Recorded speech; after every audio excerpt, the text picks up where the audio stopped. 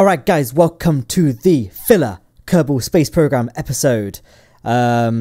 Basically, for those that don't follow my Planet Coaster series, which is probably most of you, statistically speaking, I'm currently at home visiting my parents, and so as such, I'm not at my PC to create the Kerbal Space Program content that you may be used to. So, I'm like, okay, it is now Thursday, December the 20th, I'm going home tomorrow. I have to come up with some sort of Kerbal Space Program content to keep...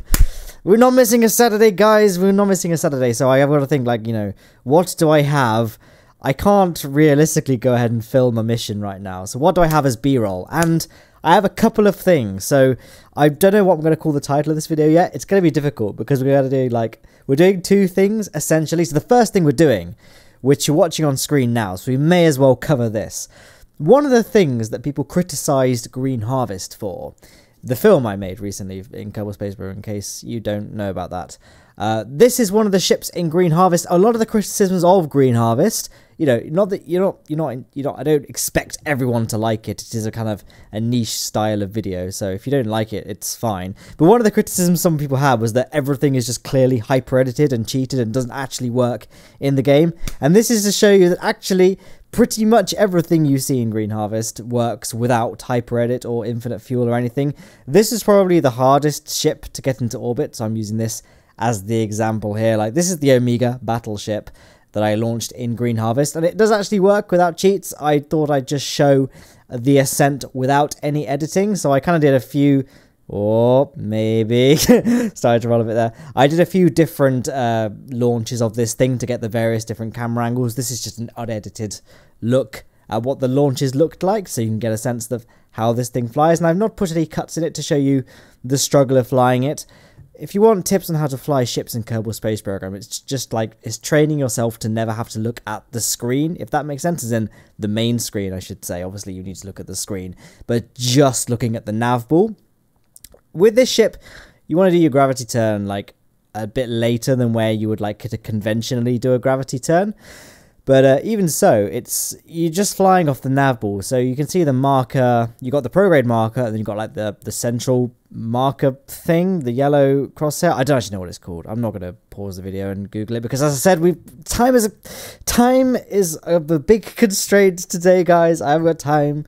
So yeah, this whole video is rushed. But yeah, this is the this is the Amiga. Oh my god, I didn't even talk about what the other topic is going to be in this video. But the other topic is going to be building a space station. We can cover that as we get there. I'm hoping maybe my title was succinct enough that you kind of knew that anyway. Who knows, really? We're all just winging it right now. So there you go. There's the Omega getting into orbit, just to show that it does work without cheats. Pretty much, I'm trying to think. I'm trying to rack my brains. I know I'm going to forget something that I did, but I'm pretty sure that every ship in Green Harvest works without cheats, with the exception, technically with the exception of the Eve Ascender, but that was made with like non-stock parts that were made up for the storyline of a Green Harvest, in that the fuel tanks were eternally like subsidized, so they were way more efficient. So I guess in the story of Green Harvest it makes sense, and it's clearly made to show that it's not a normal engine. And obviously all the Junior ships don't really work, but you never see them go into orbit, if that makes sense. They're just sort of there as space stations, and space stations in this game do actually work. I know this because, bringing us to the second part of this video, we are going to be building a space station that I launched in my Lowne Aerospace series. I did say that, in this episode of Lowne Aerospace, I built a gigantic space station around Jool, and it was a very, very complicated build, very intricate design, and the time-lapse itself was quite long. So I said, like, I'm not putting the time-lapse on this video because I don't want it to last like 7 years. But if anyone wants to see the time-lapse, let me know and I'll upload it in like a separate video. And the overwhelming response was yes, people wanted to see it. So I saved it for a time like this. It's on screen now. A time like this where I literally didn't have time to create any Kerbal Space Program content because, well, I did, but I've already had to make 2 Kerbal videos as it is to, you know, substitute this Saturday's and next Saturday's videos. So I was kind of like, oh, I haven't got time to make 3 KSP videos in 1 week. So this can be, I can use this footage I've had for a while, put it to good use, and make this video that people wanted to see. So this is me building the Jool station. Very intricate build, to be honest. I feel like I did interrupt myself when I was launching the Omega ship. I'm trying to think what I was actually talking about. Maybe I should pause and rewind just for a second. I'll be with you back. I'll be back with you like immediately because I can just cut. But I'll be back with you, future Matt, who's editing this momentarily.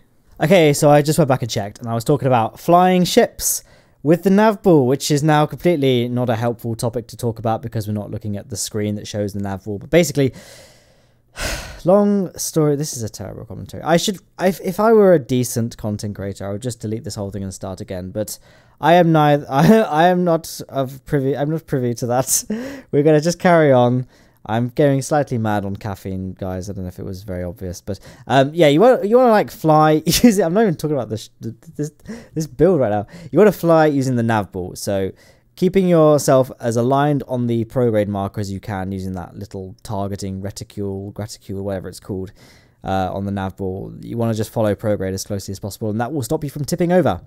That was pretty much my thought process summed up in way too few words than I wanted to adequately go through all the points I feel I ought to. Maybe in the new year. Now it's 2019. For you guys anyway, not for me, but it will be for me at some point when this video goes live. Maybe I'll make a video at some point showcasing how I fly ships without them flipping over, because I've launched some pretty ludicrous things in the past. I sent a skyscraper to Minmus. I launched the Omega that we just saw in this video a second ago, and I will be launching this ship, which, as you can see, is pretty massive, and it is going to be a single launch, no docking in orbit for me.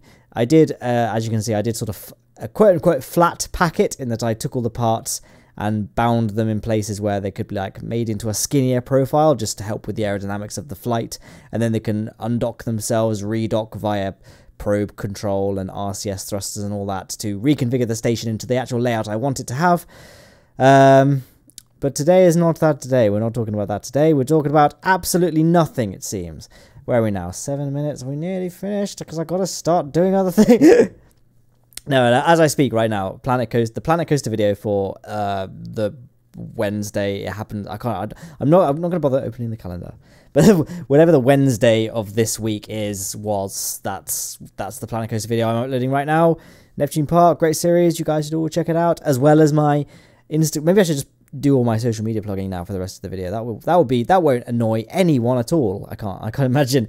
Yeah, my Instagram and Twitter and Discord, they're all in the description.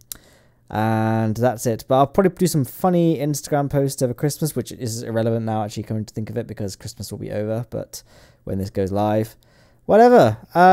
When it comes to designing space stations, maybe I should talk about the actual video for a second. I basically just stick on a TV show or a podcast and just while away the hours just doing things, because normally you would just watch a TV show for like a couple of hours, whereas I like having something to do whilst also watching TV. So I'll just often just build really intricate structures in Kerbal Space Program, like really painstakingly, and then never publish any of them as videos, usually because the Kraken gets to them because they're so detailed and auto-strutted to heck that the physics engine freaks out and they just shake themselves to death. But on this occasion, it didn't.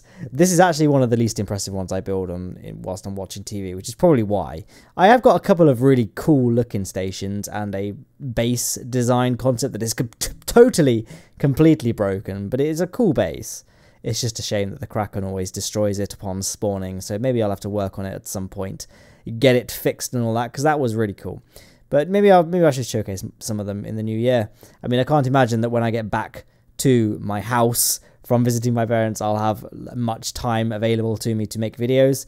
So maybe for the first couple of weeks, I can showcase crafts I've already made and just try and fix the Kraken issues, which I guess, relative to designing whole new ships and whole new mission profiles, it's not that much effort. Who knows? It remains to be seen.